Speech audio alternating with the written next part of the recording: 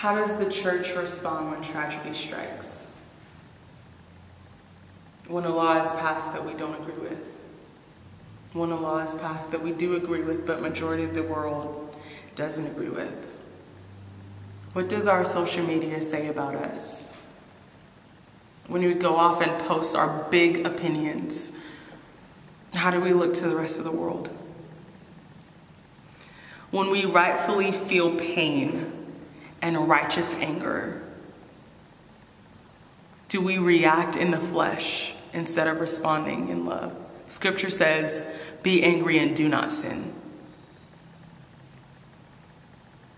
This week, I wanted to post in light of the Virginia Beach shooting. I wanted to post in light of the laws being passed about abortion and the political climate. And I wanted to just implore the church to respond according to the Holy Spirit and not according to our passions and our fleshly desires. We need to wrap our arms around our communities. So this week, the song is called For the One.